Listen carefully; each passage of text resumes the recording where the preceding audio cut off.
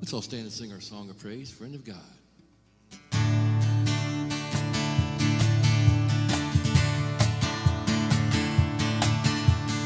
Who am I that you are mindful of me, that you hear me when I call? Is it true that you are thinking of me, how you love me? It's amazing. I am a friend of God. I am a friend of God. I am a friend of God. He calls me friend. I am a friend of God. I am a friend of God. I am a friend of God. He calls me friend. Who am I that you are mindful of me, that you hear me when I call? Is it true that you are thinking of me, how you love me? It's amazing. I am a friend of God. I am a friend of God. I am a friend of God. He calls me friend. I am a friend of God. I am a friend of God. I am a friend of God. He calls me friend. God Almighty, Lord of glory, you have called me friend. God Almighty, Lord of glory, you have called me friend. I'm a friend of God. I am a friend of God. I am a friend of God. I am a friend of God. He calls me friend. I am a friend of God. I am a friend of God. I am a friend of God. He calls me friend. Amen to that. Amen to that. Be seated if you will. Well, we want to welcome you here. Glad you're present today, and I trust our worship time together will be a good one. It will inspire us, encourage us, lift us up, keep us focused on the Lord. But we welcome each and every one present. And those who are tuning in live, we welcome you as well, and glad you're taking the time to be with us as well as we worship together in spirit and in truth. And I think that understanding probably takes on a little bit different meaning now these days than any time that we've probably thought of that scripture, because it is about the Spirit and the truth of God wherever we are, whether we're at home or whether we're in this very building. So we welcome everyone present.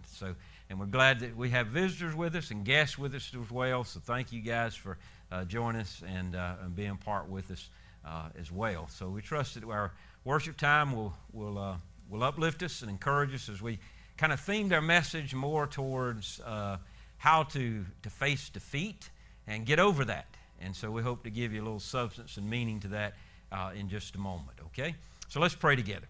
Father, we thank you that you grant to us the opportunity to worship together, to recognize your presence, to recognize your love, and recognize your grace. And Father, I pray that if anyone this day finds themselves a little bit defeated or even discouraged, that this will be a day that they allow your light to shine into any dark corner of their life, to brighten up their minds and their hearts as it's focused on you.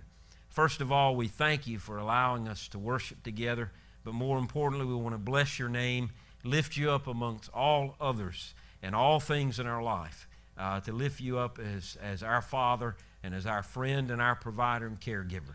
thank you again for loving us, and thank you for being our friend. In your name that we pray. Amen.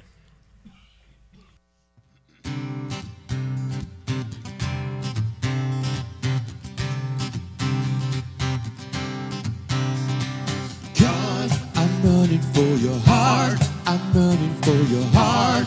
Till I am a soul on fire. Lord, I'm longing for your ways. I'm waiting for the days when I am a soul on fire. Till I am a soul on fire.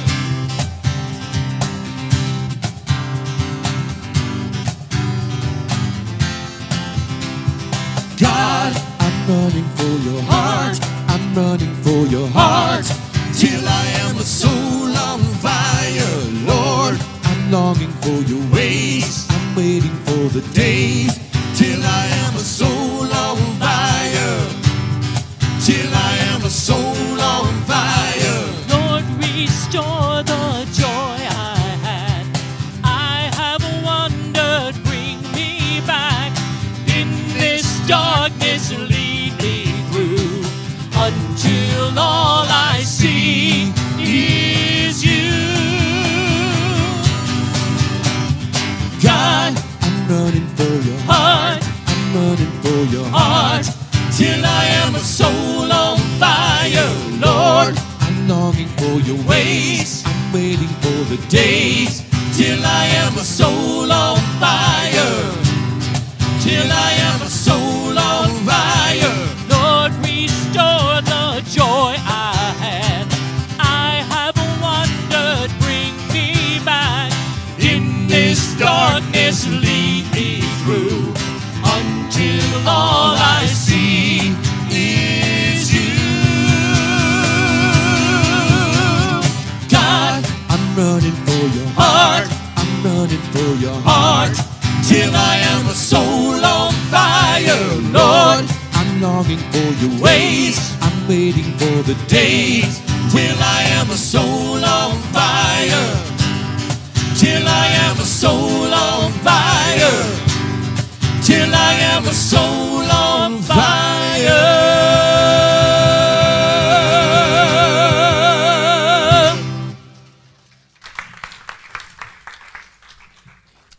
Amen to that. Amen to that. I trust that today, you know, when you hear music like that and it stirs something within you, it reminds you that there is a reason why that stirring is there. And God's Spirit is a spirit that takes a spirit of discouragement or a spirit of defeat and knows how to change that in our individual lives. And so I know from time to time, every one of us get down. And that's normal. That's just a normal part psychologically that we're going to face a down day. Maybe it's a little bit rainy or a little bit cloudy, and you're not enthusiastic that day, and so you feel a little down. We're not talking about just being down. Today we want to think about defeat. And every one of us has defeat that comes in our life. And if you really look back at the defeat, and it may go back to one problem in all of our lives.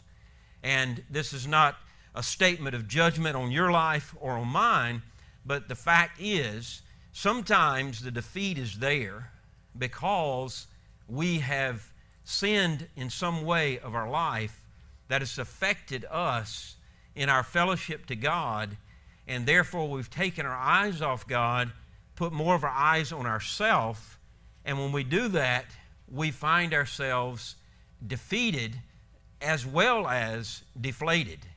And so, as we think about this message, I hope that we can find encouragement and find some guidance as to us rising from where we are of a defeat to rising to that which we move back into the area of victory.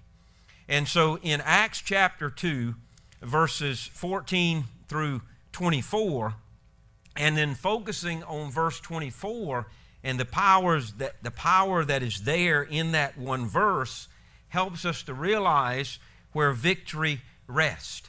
In Acts chapter 2, verse 14 through verse 24, it says, "But Peter stood up with the 11, raised his voice and proclaimed to them, Jewish men and all you residents of Jerusalem, let this be known to you, and pay attention to my words. For these people are not drunk, as you suppose, since it's only 9 in the morning. On the contrary, this is what was spoken through the prophet Joel. And it will be in the last days, says God, that I will pour out my Spirit on all humanity, and then your sons and your daughters will prophesy. Your young men will see visions, and your old men will dream dreams. I will even pour out my Spirit on my male and female slaves in those days, and they will prophesy. I will display wonders in heaven above and signs on the earth below, blood and fire and a cloud of smoke, and the sun will be turned to darkness and the moon to blood before the great and remarkable day of the Lord comes. Then whoever calls on the name of the Lord will be saved. Men of Israel, listen to these words. This Jesus the Nazarene was a man pointed out to you by God with miracles, wonders, and signs that God did among you through him, just as you yourselves know. Though he was delivered up according to God's determined plan and foreknowledge, you used lawless people to nail him to a cross and kill him. And here's the power. God raised him up, ending the pains of death, because it was not possible for him to be held in it. And so when you and I are facing defeat, you got to go back to this verse. If you and I are connected to the Lord Jesus Christ and the Spirit of God lives within us, in other words, we've cried out to him and we've been given the gift of salvation, we are tagged with the label that is good that says we are saved. When you know that deep within yourself, then you have power within you that helps you rise above a defeated moment of your life or defeated season of your life, because the victory is not in your hands, the victory is in his hands. And as the grave could not hold him, and if he has power over the grave, he has power over death, don't you think he has power over any defeated moment of your life and mine that can help us rise from where we are to where we need to be? And so this message is rising from that defeat. The greatest encouragement in the Christian life is focusing on how God demonstrated victory when he shattered the pains of the grave. And he shattered the pains of the grave. And so if he can do that, he is more than ready and more than able and more than willing to help you rise from that defeatable moment of your life so that you have victory once again. And so what I want to do is talk with you a little bit about facing that defeat. I just discovered I found my glasses. Yay, I can see now. All right, so we can rise above that defeat. And it's in John chapter 21 that I want to focus our attention for just a moment. Because I love this, I love this passage, or this whole chapter of John 21, because it's where Peter says to Christ prior to his crucifixion and his trial. Peter says to him, he says, Lord, I will go to great lengths to serve you, and I will never deny you. I will be there when no one else is. I will stand tall when everyone else runs. He says, I will never deny you. And then Jesus says to Peter in that conversation, he says, before the cock crows 3 times, you will have denied me. And sure enough, we know the story. It came about when Christ was crucified. All the disciples were defeated.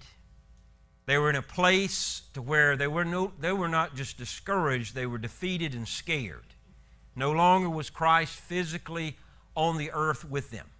He was now crucified, he was dead, he was placed in a tomb, and it was sealed, and for the disciples, all they saw was death.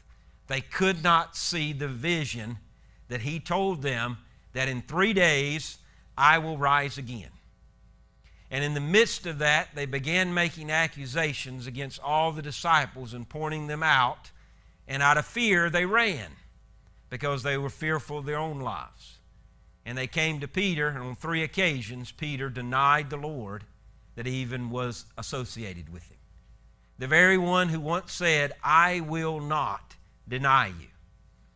Now, when it came about and people began to look at Peter, he couldn't hold his head up high. Peter was in a very defeated state of his life. He was so defeated that he probably could not see beyond his own shadow. He was so discouraged and defeated that he could not do anything else but go back to his former way of life.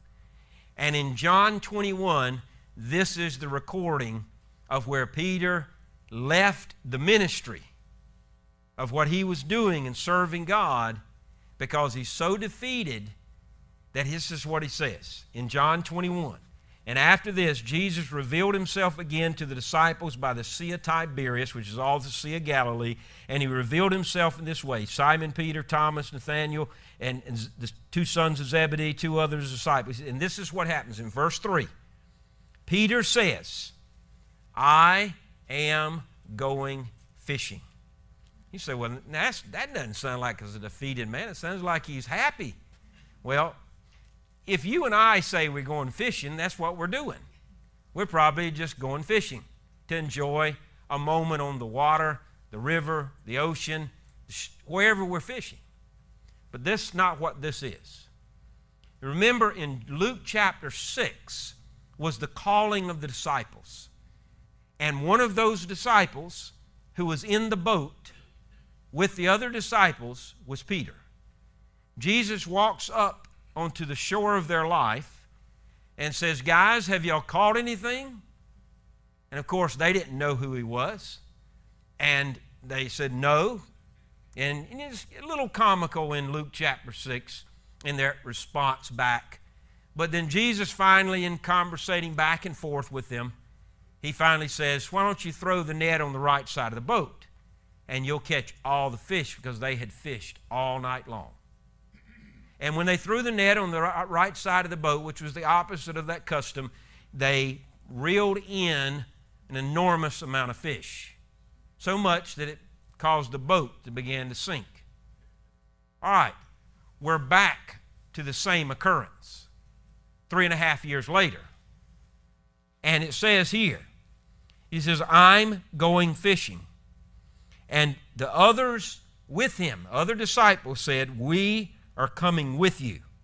They went out, got into the boat, but that night they caught nothing. 3.5 years later, it should have automatically been a rewind of the tape. Oh my, we've done it again. We fished all night long and caught nothing. 3.5 years later, we fished all night long, we've caught nothing. When daybreak came, Jesus stood on the shore, just like he did 3.5 years ago. However, the disciples did not know it was Jesus. They did not know it was Jesus because they were so defeated. They were so much in their dark moment of life, they could not see beyond where they were. Men, Jesus called them. You don't have any fish, do you? No, they answered. Cast the net on the right side of the boat, he told them, and you will find some fish. So they did, and they were unable to haul it in because of the large number of fish. And therefore the disciple, the one that Jesus loved, said to Peter, it is the Lord. When Simon Peter heard that it was the Lord, he tied his outer garment on around him, for he was stripped, and he plunged into the sea. But since they were not far from land, about 100 yards away, football field, I missed football, and the other disciples came to the boat, dragging the net full of fish. And when they got out on the land, they saw the charcoal fire with fish lying on it and bread. All right, let me talk with you about how you and I can face defeat. Still focusing on John 21 for just a few more minutes. And as you think about Peter, this is it. Here was a man that was defeated, but becomes a man that is now determined. Okay, we're talking about right now his defeated moment. But we're going to see him become a very determined man. All right, so here is that situation. 3.5 years later, it's almost a repeat of what happened when Jesus called them as disciples to follow him. And now he stands there in resurrected appearance form. And here it is all over again, and the words in Greek, "I am going fishing," is this. Peter says to all his friends and disciples, "I am going back to my former way of life." When you break down the construction in Greek of that sentence, it's a continuous action. It's not a past event. It's a continuous action. And in Greek, so what that means is, Peter says, I am throwing everything that I have learned over the last 3.5 years of my life, I'm putting it on the back burner, and I'm going back to that which I will not be defeated in any longer. I'm going back to my former way of life because I know I can make it work and I can supply for my family. I'm leaving the ministry. That's what he says. Phooey on it all. Not because of Christ, but because he was so wrapped up into the dark cloud of defeat that he could not see beyond where he was and where he needed to be. And so all he could see was his immediate moment, and he could no longer sense the power of God. He would no longer can see the vision of God. He could no longer picture himself doing the work of Christ. And so he says, I'm going back to that which I can control, that I can do on my own, and I don't need anybody to help me. Guess what, Peter? You went the first night out, and you fished all night long, and you caught nothing.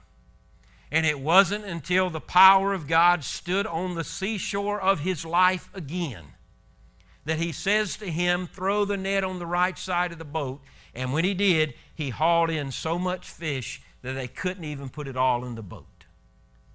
And so Peter, after hearing what the other disciples said, it is the Lord, Peter did the prettiest swan dive into that water, and he swam as fast as he could to the shore, and Jesus already had fish prepared.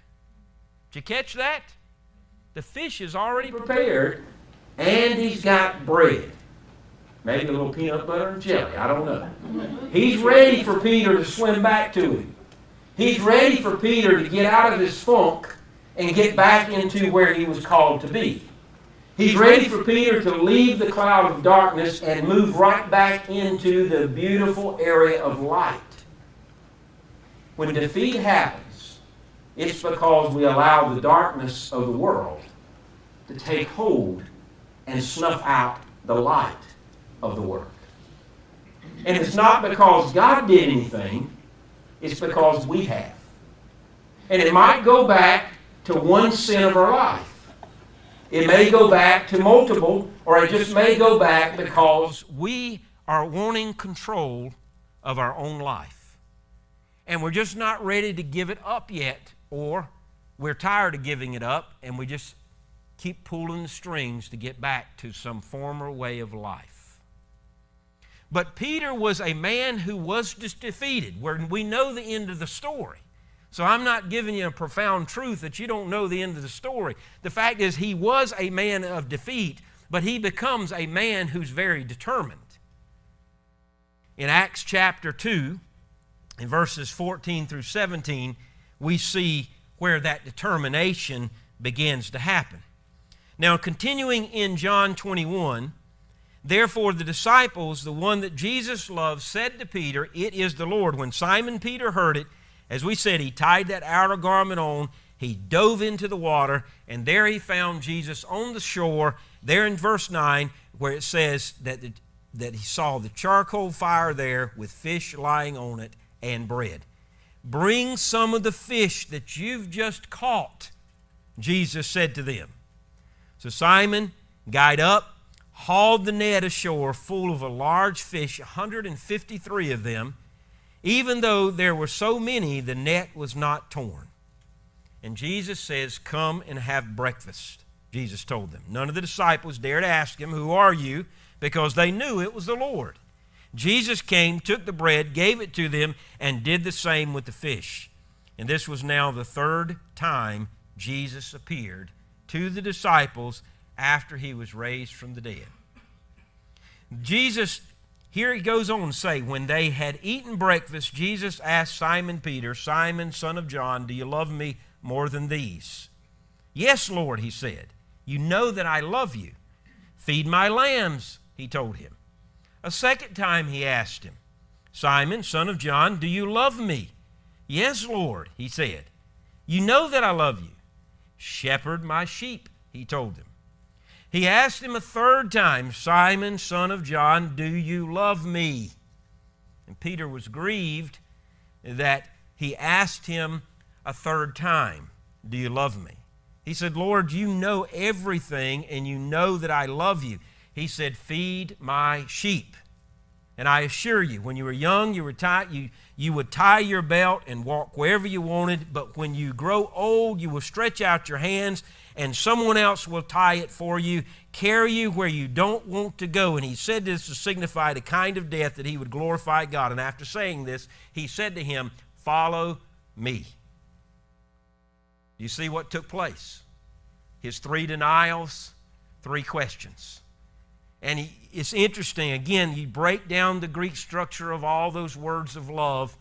Basically, Jesus gets Peter's attention one-on-one, face-to-face, as a friend to a friend. Sounds like Moses, doesn't it? In Exodus chapter 33, verse 17, he comes into Peter's figurative tent, and he has a tent meeting with just Peter, and he's facing him face-to-face as a friend, and he says, "I'm your friend, Peter." And he says, "I want to ask you 3 questions. Number 1, do you love me more than these?" Well, what are these?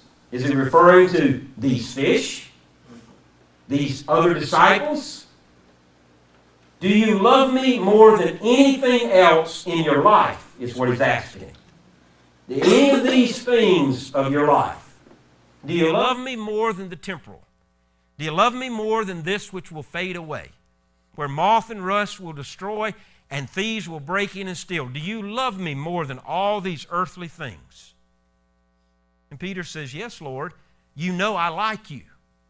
That's basically the Greek meaning of the word love that Peter says back to Jesus. Jesus says, "Peter, do you agape me? Do you love me with all your heart, soul, mind, and strength?" You remember the greatest commandment I said to you a few years ago. You heard it. The greatest commandment is to love the Lord your God with all your heart, soul, mind, and strength, to love your neighbor as yourself. You don't love me with all your heart, and you don't love yourself because you're all facing your defeat. You're in your dark cloud. Do you love me with all of your being? And he says, "Yes, Lord, you know I like you." He uses the word philo, the philo love, the brotherly love. You know that I love you as a brother to a brother. And Jesus says, "That's not what I asked you, Peter. Do you love me more than anything in your life? Do you love me with all your heart, soul, mind, and strength? Are you willing to love your neighbor and love yourself? Do you love me more than anything in your life?" And Peter says, "Yes, I like you. I love you. I love you." Again, he's talking about affection, the affectionate love. He's not talking about the total commitment love. He's not talking about, when he says back to Jesus, then so Jesus changes the question. He says, "All right, you're so caught up in yourself, Peter. I see that. And your head's sticking out the dark cloud, and I know you can see a little bit of light right now.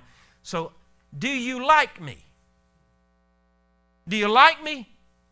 Do you have that brotherly love to me?"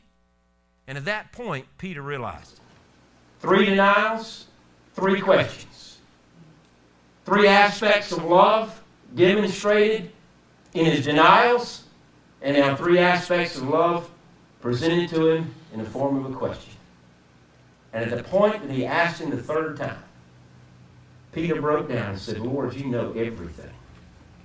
I, agape, love you. I love you with all my heart, with all my soul, and with all my being. Then Jesus said, okay, then feed my sheep. Get rid of the old life that you came back to and get back on the horse and ride again. You fell off, you got a bruise, it's sore, it hurts, it aches. Who cares? Get back on the horse and ride it again. You may fall again, you may get hurt again, but don't take your eyes off me. So where does defeat come from? In my life, personally, it comes when I take my eyes off Jesus. You would think that Peter would recognize that. It was the same Peter who walked on water. And when he looked at the water and everything around him, he began to sink. And you could hear him going gloop, gloop, gloop, gloop, gloop, gloop, gloop. And he reaches his hand out, and Christ grabs his hand and pulls him out of the water. You would think from just that experience, it would have said to Peter, yeah, I took my eyes off Christ and I sank. I took my eyes off Christ, that's why I'm scared, and I'm going back to my former way of life. That's why I'm wallowing in my defeat. But he just didn't get it. Until he realized that the man who had the power over the grave has power over Peter's defeat. And so now Peter goes from a man who is defeated to now a man who is determined. Because back in Acts chapter 2, verses 14 through 17, and Peter stood up with the 11, he raised his voice and he proclaimed to them. So we know that Peter rose from defeat because he stood back on the platform that Christ gave him and to present the message and the claim of Christ as he was intended to do from the very beginning. And so now we see him, and Peter says, pay attention to my words. And he's referencing the Pentecost experience where the Holy Spirit came and power fell upon all the peoples of the land. And they began to hear the message that was in their own tongue, in their own language. And they were wondering, what is this gibber and jabber they're hearing? And he says, listen, these people aren't drunk. It's 9 o'clock in the morning. We know it's not that. He said, it's the power of God. Listen to these words. And so we know that Peter becomes very determined all over again, going from the shelf of uselessness to the shelf of usefulness. As Christ comes to the seashore of his life, even in his defeat, and helps him to get his life back in order so that he could be used all over again. There's another scripture. Remember, we're talking about how to face defeat. And we're looking at the scripture. And I trust that the scripture is speaking to you as it's speaking to me and giving you the answer. I'm not going to be an elementary school teacher here. I'm going to be a professor. I want you to take your own notes, and I want that notes to sit into your heart, and I want God to communicate the truth. And let's look at another scripture. Here in John chapter 8 is a beautiful passage of scripture. Once again in chapter 8, verse 2 of the Gospel of John, at dawn, he went to the temple complex again, and all the people were coming to him, coming to Jesus. He sat down and he began to teach them. And then the scribes and the Pharisees brought a woman caught in adultery, making her stand in the center. Teacher, they said to him, this woman was caught in the act of committing adultery. Still blows my mind. It takes two to make that happen. So where's the man? In the law of Moses commands us to stone this woman. So what do you say? Trying to trick Jesus. They said this to trap him in order they might have evidence to accuse him. And Jesus stooped down and he started writing in the sand with his finger. I've doodled a lot in the sand. I'd love for that scripture to say Jesus just tucked his head down and began to doodle in the sand. When they persisted in questioning him, they weren't going to let up. He stood up and he said to them, the one without sin among you should be the first to throw a stone at her. And then he stooped down again and he continued doodling. He continued writing on the ground. And when they heard this, they left one by one, starting from the older men. Only he was left, Jesus, he was left with the woman in the center. And Jesus stood up and he said to her, "Woman, where are they? Where are your accusers? Has no one condemned you?" "No one, Lord," she answered. "Neither do I condemn you." And then he gives the command, "Go from now and sin no more." Here was a woman who was caught according to the Jewish law, was a lawbreaker. Okay? We know it's the man's world during that time, so that's why the woman is brought to the center, not the man. And so she's brought to the center of everyone. And they began to question Jesus about this woman's greatest defeat. Not only is she embarrassed, not only is she ashamed, but she's now standing in the center of her defeat. And Jesus says to her, or says to the ones questioning about her, says, "All right, I'll tell you what. Go ahead, stone her, knock her down, and kill her, if you have no sin in your life."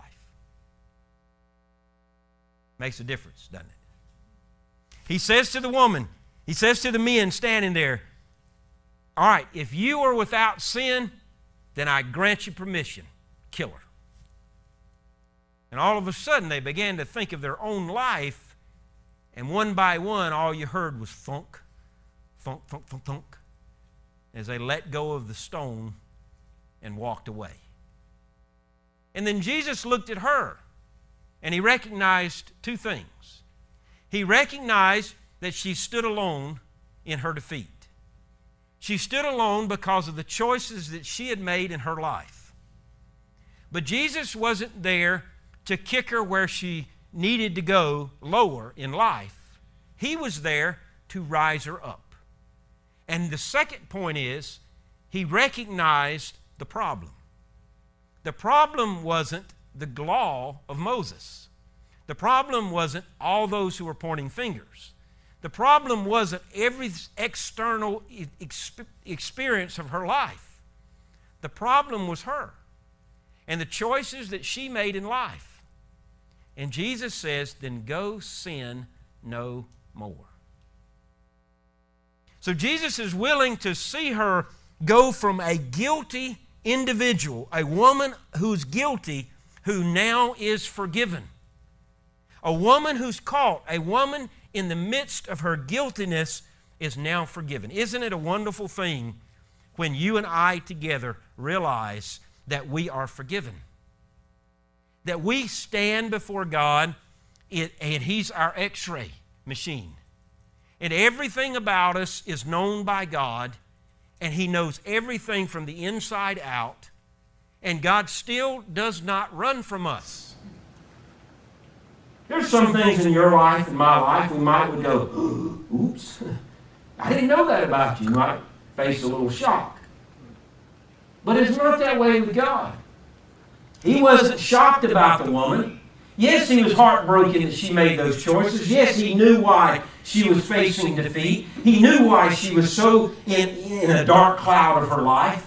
But he also knew the power that would get her out of it. And the power was forgiveness. So Jesus is basically telling the woman, he says, "Woman, I forgive you.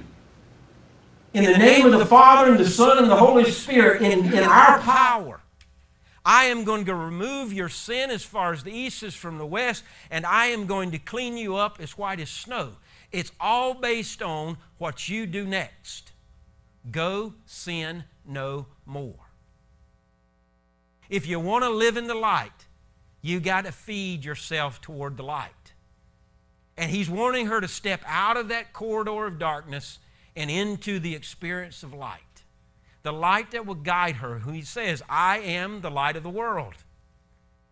And he's working on rising her up from her defeat. A guilty woman, now forgiven.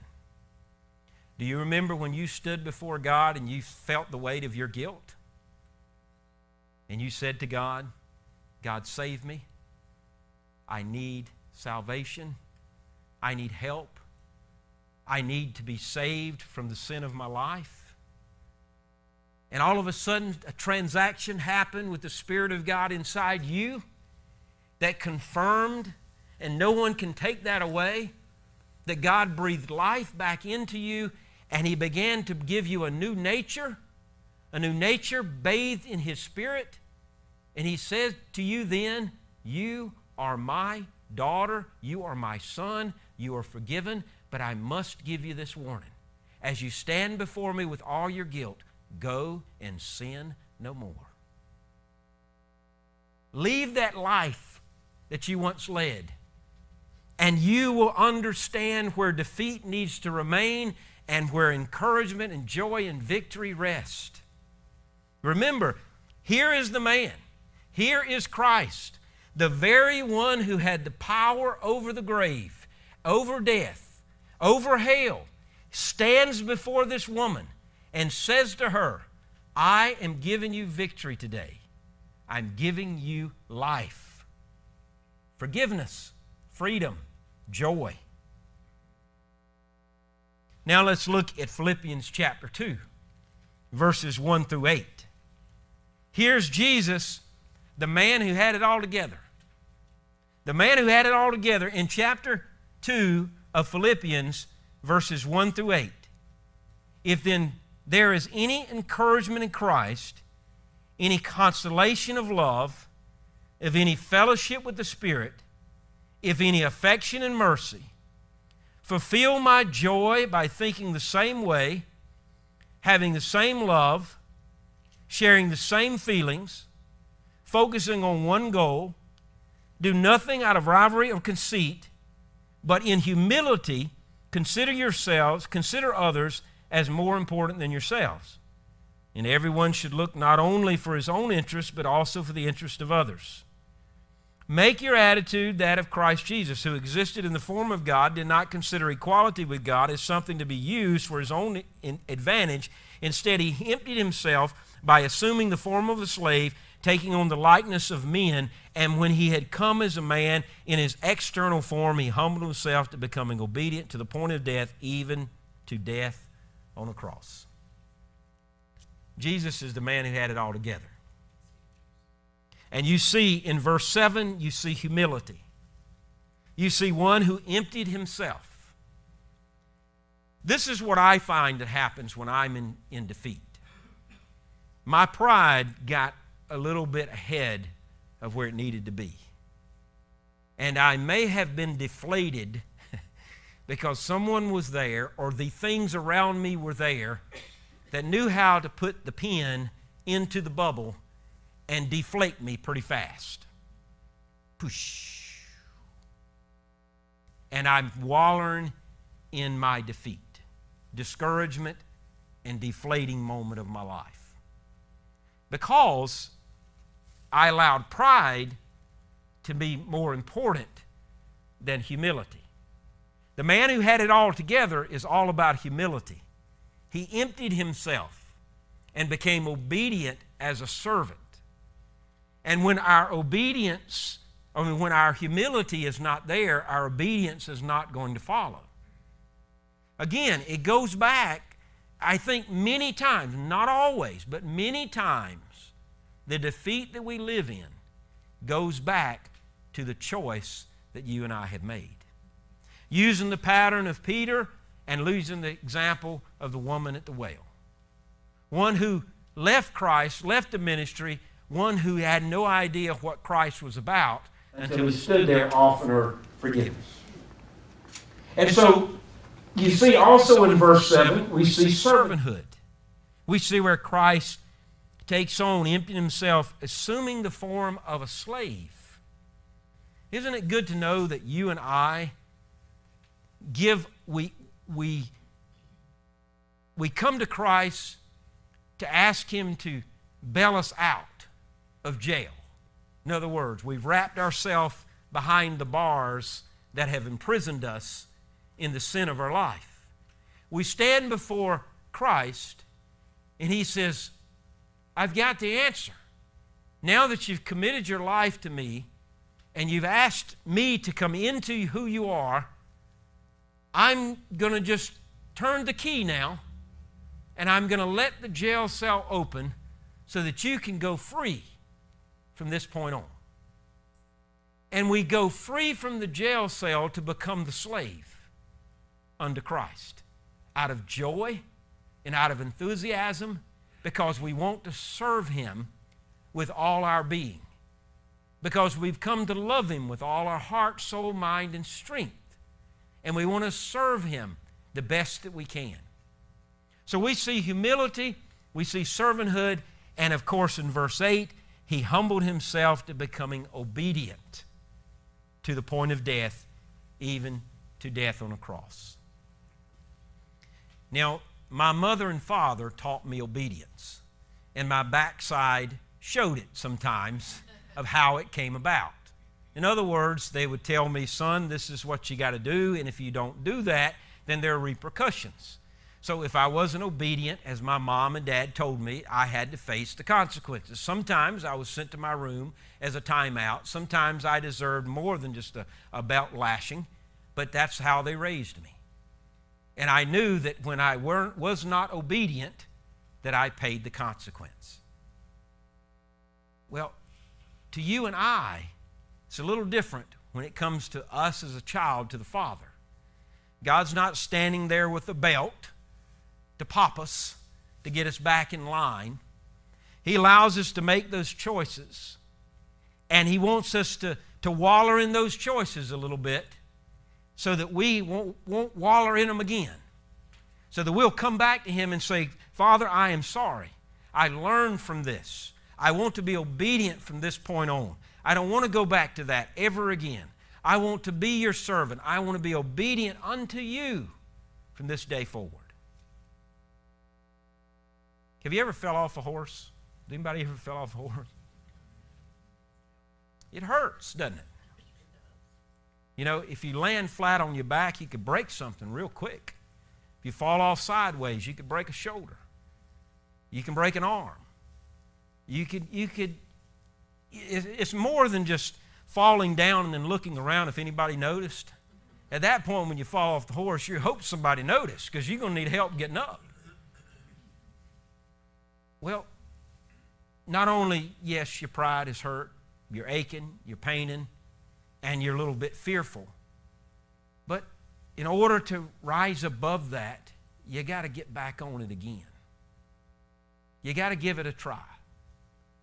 You know, and there's God. He's standing there this time like He's humped over, and He becomes the step stool. So all you've got to do is just step up and throw your leg over the saddle, and there you go. And He holds the reins this time. And when the horse bucks, He's there to catch you. It's different when you and I are obedient unto God. It's different when we take our eyes off of ourselves and we put them back on God. It makes the world a difference for all of us, and that is the answer to rising from defeat. Putting our eyes on Him so that they stay there.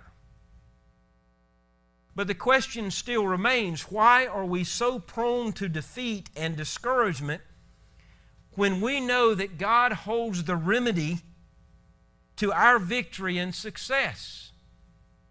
Why are we so prone to defeat and discouragement when we know that God holds the remedy to our victory and success? Knowing it and living in it are two different things. I've lived in defeat, and I've seen the face of my own defeat. I've seen the results of me taking my eyes off God. I've seen the results of others who've done the same. I understand that process. And why are we so prone to it? because we're so prone to taking our eyes off Him and looking at our immediate and not seeing the eternal and the future. We get so caught up in where we are. All right, let me give you an example. When the coronavirus started, it was a virus across the seas. The moment it came to the United States, we no longer saw it somewhere else. We saw it in our life. And every report for the next 30 days was centered around the immediate. I can see the future. You got to look beyond it. The virus is not going to control our life forever. As it came, it will go. It may take years, and it may take a lot of adjustment, but it will go. And you've got to see what's immediate, but see what's beyond that. And the same thing happens in our life. The immediate is very important, but the eternal is more. What we're going through is very important, but who God is more. And you and I have to look beyond our immediate and see what's there, out there more for us. God is not a God who says, aha, glad you're defeated. He's not a God thinking, okay, maybe this time you learned your lesson. That's not what it's about. He's a God who doesn't want us to go in defeat because He wants us to keep our eyes on Him. He doesn't want us to have to wallow in our guilt. He doesn't want us to have to go back to our former way of life. He doesn't want any of that. He wants us to be obedient and remain fresh in His presence and live in His grace, and it's very operative and very powerful. He wants us to have victory. He doesn't want us to be the people prone to defeat and discouragement. He wants us to see that He is the answer and He holds the key to our greatest freedom and success. God is not one who says, I want to do away with you. He's a God who says, I want to use you. If that wasn't the case, He'd have never came back to the seashore of Peter's life. That's there in John chapter 21. Because he would have gave up on him and said, okay, you made your choices. Phooey on you. I'll go to somebody else. But He doesn't do that. He comes to the shore of his life. And He says, Peter, get out of your darkness, man. Step back into the light. That you have committed to is still within you. The power that you've known and the power that you've experienced is still there. You've just lost vision of it. So the key is walk in Jesus' steps, and you will discover a brighter life and a light for your journey. If you walk in Jesus' steps, you will discover a brighter life and the light for your journey. The joy of what I've shared with you, just those two examples of Peter and the woman caught in adultery, is that Peter stepped back into the light and the woman stepped into the light. Big difference, but it's the same result. The realization is, I stand before God completely forgiven and completely powerless to receive His power and His forgiveness so that I can have great success and victory for my life. So do you want to get out of your defeat and step into victory and step into the great success of your life based on God's success? Then walk in His light. I am the light of the world, He says. And light penetrates darkness. So today is a day in which you and I are called to turn to Him, to see His face, and to get a vision for the future that He has for our life. You know, it's Jeremiah chapter 29, verse 11 says, I know your future. I have plans for you. Plans not to destroy you, but plans to give you a hope and plans to give you a future. God is a very futuristic God. He sees beyond our immediate into what we can become. Are you willing to step into that becoming? and catch a hold of what Jesus has for your life. So how does it happen? Very simple. If you've never committed your life to the Lord Jesus Christ, there's no greater time than right now to say, Lord Jesus, I commit my life to you. I'm ready to step out of my darkness, and I want to step into this spiritual light. I want to be saved. Lord, save me because I am a sinner. That's all it takes. I promise you, God's not going to say, okay, I got something to do. I'll be back with you tomorrow. I've got someone else on the line. I'll have to put you on hold. No, it's going to grab the attention of all of heaven when one sinner repents and turns to God. That's the call for your life. It's very simple. Save me, Lord, for whom I am. Give me life and give me that salvation.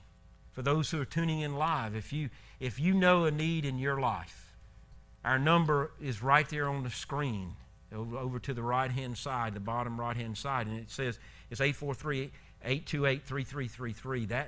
That number is a number you can call and reach us, and we'll help you. The call for us sitting here today, in a moment we're gonna sing a song to reaffirm our faith. Not necessarily an invitational call here at the altar, but an invitation call unto you and God. It says, I give you my heart. Or if you're at a point where you're defeated and you realize, it's not God's fault. It's not God's fault. You gotta put that on the chalkboard of your life and write it. I know I just dated myself, chalkboard. We don't have chalkboards anymore. But anyway, put it on the computer screen of your life. It is not God's fault. It's not His fault that you are defeated. So whose fault is it? It may not necessarily be all of your fault. It may be the circumstances of your life that has happened that you've got caught up in those circumstances, but it still goes back to you and to me. Step out of it. Reach out to God and say, God, I need your hand. I'm drowning here. I'm no longer walking above the water. I'm in the water and it's up to my neck and I need you. Reach your hand out and He will grab it and He will help you. And you will stand dry, fresh, and in the light once again. Used for Him and used for His service. Let me pray with you. Father, we thank you that you're a God who understands everything about us, that understands our defeat, understands the place we're at, understands even right where we're wallowing in and whatever mess we've made of our life. You understand the choices we make. You understand the sin of our life. You understand who we are. You've created us. You've had your eye on us from the very beginning. You know everything about us. Even the hairs on our head are numbered by you. You know us inside and out. And all that knowledge that you have, you still love us. You still call for us. You still seek us out. You're still shining your light in our darkness. Thank you, God, and help us to have the courage to reach up to you and say, I need you. Father, thank you for that victory. And thank you for the help and the call that you give each of us. And it's in your name that we pray. Amen.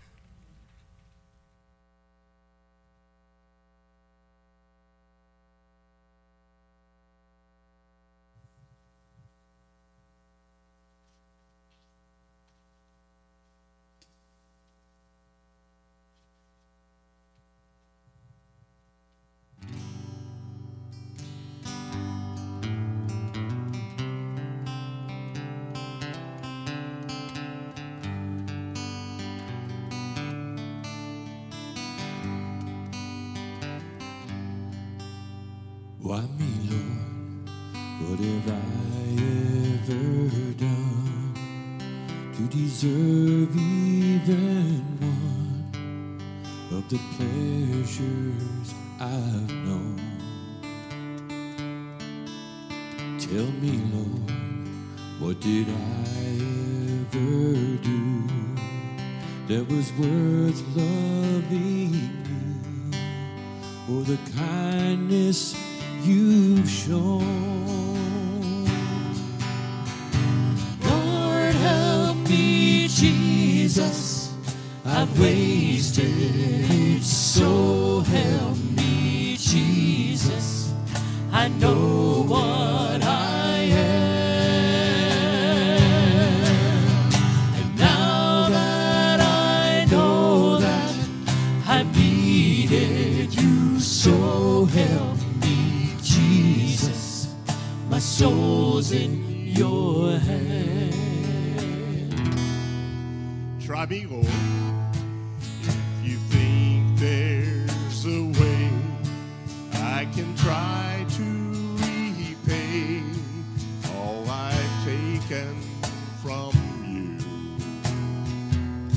well, maybe, Lord, I can show someone else what I've been through myself on my way back to you.